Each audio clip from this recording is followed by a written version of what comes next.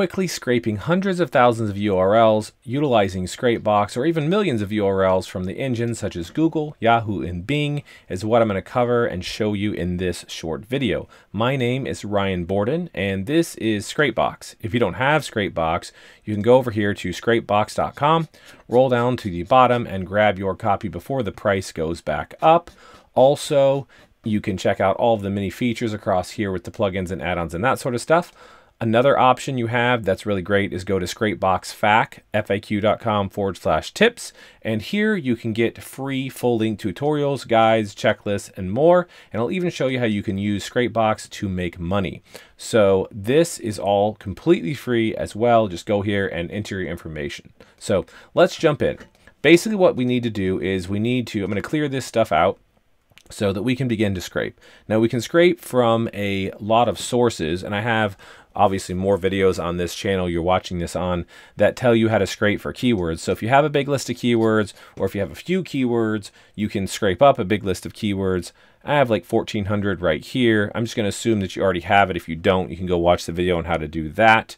As far as how to start harvesting, all we're going to do here is make sure that we have an appropriate amount of proxies in here. Since I'm doing this as kind of like a demo, I'm not going to use proxies, but normally you would want to use actual proxies in here. Whether those are private or public, anything will work for scraping. You may have better success with paid proxies and go faster, but you can use public proxies if you can find proxies that are passed for the engines you're using. Now, we're going to go ahead here and just choose Custom Harvester, and I've got some pretty default settings in here for the connections. You can see that the harvester is set to 1 right here. So we're not going really fast because I'm just demoing this. Obviously, you can turn that up. I'm going to hit Start Harvesting. We get to select our engine. So there's a lot of search engines in here. We also see at the bottom there's different Google ones. So if you want to have like a 24-hour search or a 1-week search or a 1-month search, that sort of stuff, you can build in your own engines as well. I'm not going to go into that on this particular video, but there is information about that on the channel here. And then also, actually, if you go to the ScrapeBox FAQ website, I have some tutorials on how you can actually build in your own engines. So assuming here, most people use Google, Yahoo, or Bing though. So I'm just going to go with Google as an example because I don't want to go too deep into this, but you can tick off as many engines as you want, obviously, and go through here and use them. You can also select none, select all. Now, if you select all, I will tell you not all engines. Some of these are smaller engines, and so they don't have the scope that like Google might have. So depending on your search query, they may not have any results that they return for it because they may not know of any results that are relevant for that. So I'm not going to go deep in there. Like I said, I'm just going to use Google, and I'm going to go ahead and hit Start here. And again, this is I'm running with 1 connection because I want to show you what's possible here, not how to do mass. So right now we can see that it's scraping away and it's already got like 500 results, and I'll show you those in a second. But I do have a video on the same channel showing ScrapeBox scraping over 1 million URLs per minute from Google. Now you need a lot of proxies for that, of course, but it is possible. ScrapeBox can go even faster than that. But again, in this situation, like, if you let that run for 3 hours, that's, a couple 100 million URLs. 3 hours is about 180. So, between 170 and 200 million URLs, that's a lot of URLs to do something with. So most people don't even need that much, of course, but, those are, a few thousand URLs, or even 10, 20, 50, 100, 200, 500,000 URLs. Is pretty low numbers when it comes to what ScrapeBox is capable of. So it scraped up 4,000 or so roughly URLs. I'm going to go ahead and stop that because we don't need to go too deep into that. This gives us kind of a report to let us know which keywords it had, and then we have some export options, which is nice. I can go ahead and export this so I can utilize this data, such as come back and get the ones that aren't done, that sort of stuff. So now, for example, I have a list of URLs.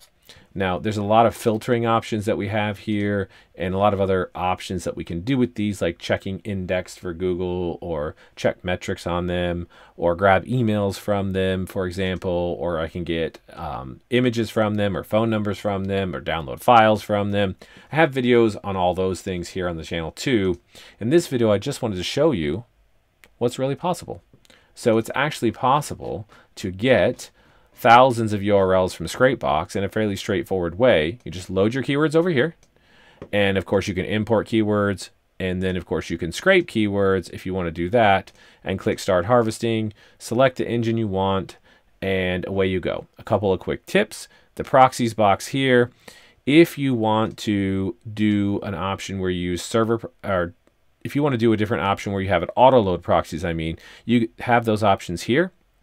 I have some other videos on how you can set up another Automator instance and auto create new proxies being scraped, for example, automatically every X minutes. So that's where you would set that up.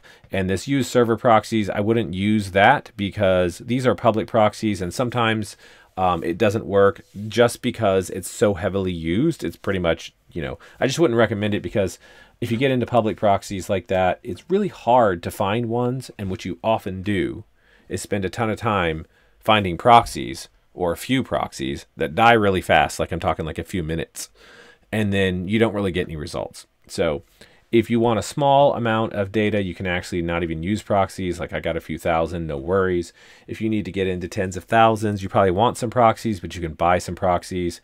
On the ScrapeBox website, there is a link for that. As far as the proxies go, up here, just proxy, and that's pretty much it. It's pretty easy and straightforward to scrape hundreds of thousands, tens of thousands, or even just a few thousand, whatever you want, URLs that are relevant to your keywords from Google, Yahoo, Bing, and other search engines. Thanks for watching this ScrapeBox video. For more ScrapeBox videos, click the subscribe button down below and then click the bell. And then check out these other great ScrapeBox videos.